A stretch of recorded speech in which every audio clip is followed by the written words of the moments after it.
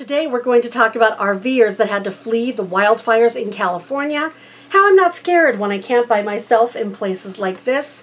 There are some new COVID closures that are affecting some of the camping out there. A big sale is coming for Jackery. We're going to talk about all of that today and more.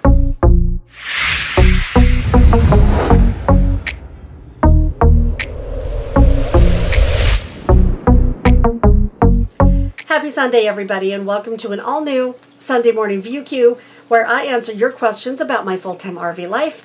First, let me say that I hope you're all staying happy and healthy out there. There's been a lot going on lately, including some massive California wildfires. So really quick, I'm going to pop over to my friend's campground, and she's going to tell us how she and one of her coworkers had to flee from the wildfires more than once in their RVs. This is my friend Donna, and recently she was fleeing the California wildfires in her RV, and she's going to tell us about it. What happened? Well, I was work camping at the R Ranch in Napa, California, and one morning we woke up, and within an hour of being at work, I was told we might have to evacuate. There's a fire. 30 minutes later, they came through and said, go pack up your rig, we're going.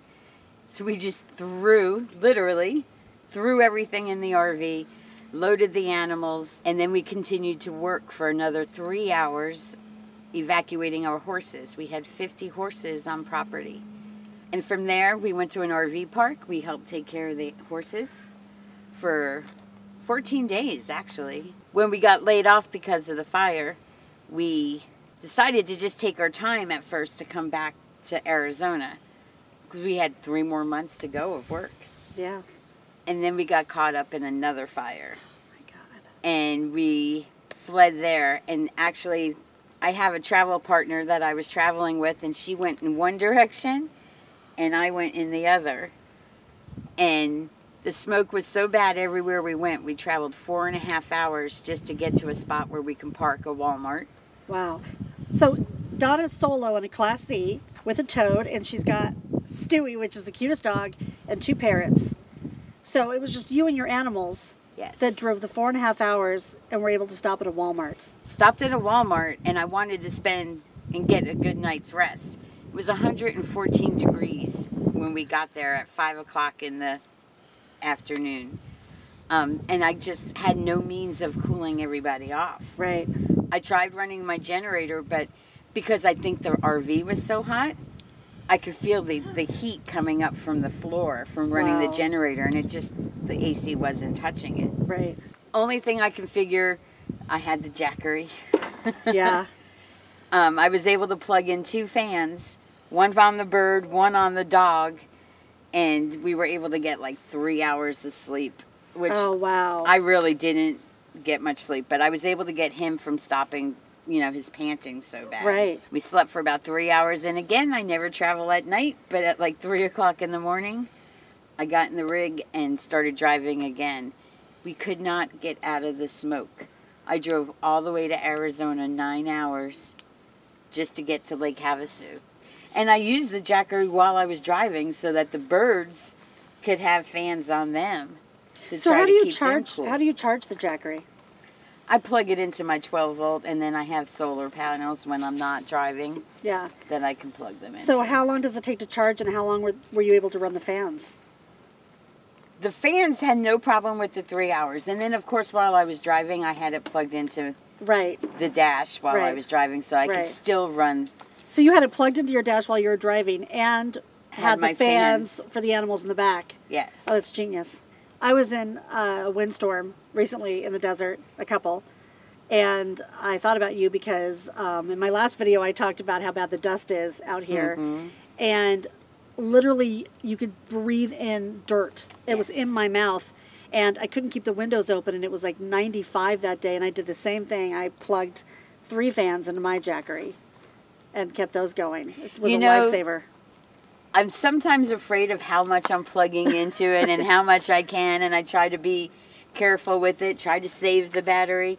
But at that moment, it didn't matter. I didn't know if I could plug 2 different fans into it and my cell phones. And it was just like, here we go. Yeah. We're trying it. Yeah. And it did beautifully. It really it really made a huge difference. If I didn't have that, I don't know what I would have been able to do. Yeah. Literally, at one point over the radios at the campground, the employers were yelling, "We can see the fire coming up over the ridge behind us. We can see the flames." You know, and that just amps everything up. And when I say I threw everything in my RV, there's no lie. Coming off the mountain in Napa is just S-turn after, you know, S-turn all the way down. Wow. You could not walk through my RV because I did not secure anything. I've been there. Donna has a great Instagram page, by the way. It's called @Donna'sGang RV Adventures. Yes. Yeah, if you guys check her out there. Thanks so much for telling us about it. I appreciate it. You guys might have seen a few months ago that I did a review of several power boxes, including that Jackery 500.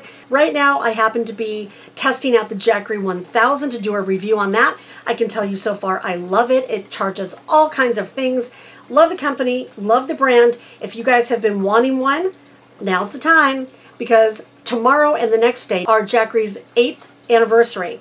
So if you go over to Amazon or to their website, you can get 15% off any of their products, the 500, the 1000, whatever, the solar panels. They're all great. I'll put the link for you below. Now I'm going to get to the next biggest question that I got asked a bunch of times in my last video, which was about desert camping. A lot of you asked how I'm not scared out here while I'm camping by myself. And I'll tell you, since I've been on the road, I've been scared a few times. I did a video when I very first started that said, "Am I scared?" in the thumbnail, if you go back and look at it. And I tell you honestly about some dumb situations I was in where I was scared, but every time it was because I did something myself that got me into a situation where I had to be scared. But I've never been in fear of another person out while I've been camping, which I think is what a lot of people are alluding to. When I go outside here at night, there's so many stars and your eyes acclimate. You open up your blinds, you open up your windows, you become part of the environment instead of being so scared that it's like a death by 1,000 cuts. I'll tell you when I have been more scared.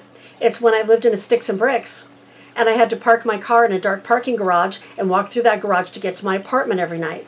Or when I had to be in traffic all day, every day with a bunch of people with road rage. Those are the things statistically that were more likely to hurt me than being out here by myself.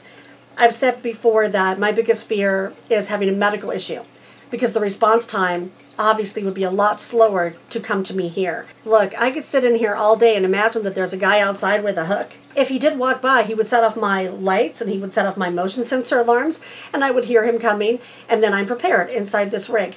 But I find that that doesn't really happen. It's just really calm and it's really peaceful. I'll tell you, my first year I wasn't that comfortable. But then you just learn that you're just part of nature out here. You know, the biggest thing I have going on outside is there are a couple little foxes that run around at night. You know, there's some beetles. That's about it. I like it out here. I find that I'm really not scared at all. Now I'm going to answer a couple of questions about mail. In my second to last book, Be a Nomad, Change Your Life, I did a lot of research on banking and also how nomads can get their mail. Somebody said they lost their ATM card and they were having trouble getting it replaced because credit card companies and banks generally only want to send an actual card to your physical residence address. Sometimes they'll make a one-off exception to mail it to a mailing address, but they'll only do it one time a year, let's say. I've had this problem before. There are a couple of ways to get around this. First of all, you could have one of the mailing services like you can get through Good Sam or Escapees. I have those links in my books and in prior videos on mailing services. You can have that be your primary residence address, have the card sent there, and they forward it to you. Or maybe your primary residence address is at a place where a friend or family member can forward you the card. I've had that done. But the other thing that I've done is I choose a bank for my primary banking that has a lot of branches. Last time I looked, Wells Fargo had more branches countrywide than anybody else. So if you have a bank that might have a branch in your area, another way to go is to ask that vendor to send the card to a local branch for you to pick up. Usually they'll do this with debit cards. So if you've misplaced your debit card, you can say, look, I live in Washington, but I'm traveling through Nevada. There's a Wells Fargo there. Could you send the replacement card there where then they can check your ID? The next question I've been getting a lot is how camping is changing right now because of COVID closures. Now, we've all been in and out of this, right?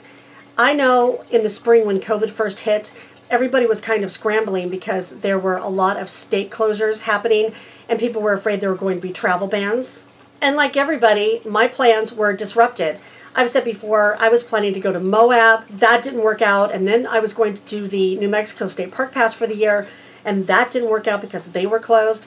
I had to find a mooch docking spot, and people looked for RV parks, and those were all full. So that has gotten a little bit better. But now that we're going back into the fall, things are changing again. So I researched again today, and this is what I'm finding. There are 3 states on the West Coast, where a lot of us are now, that have some variation of travel restrictions or travel guidance. So Washington, Oregon, and California are asking people that travel into that state from out of state to quarantine for 2 weeks, which is not a big deal for us because that's like what we do, right? So no big deal. You do your shopping, you go out to camp, and we're there for 2 weeks anyway. But I am starting to see some other closures. So New Mexico, for example, has closed down all state recreation, like state parks, for example. And then BLM, for example, in that state has a lot of ranger stations that are shut down, or BLM campgrounds that actually have spots for camping, not like this. I'm in a BLM spot right now in the desert. The actual campgrounds themselves are only at 50% capacity allowed in some places like Taos, for example. I anticipate that, it's going to keep changing through the fall because the cases are rising. So just make sure that you have a plan B and a plan C.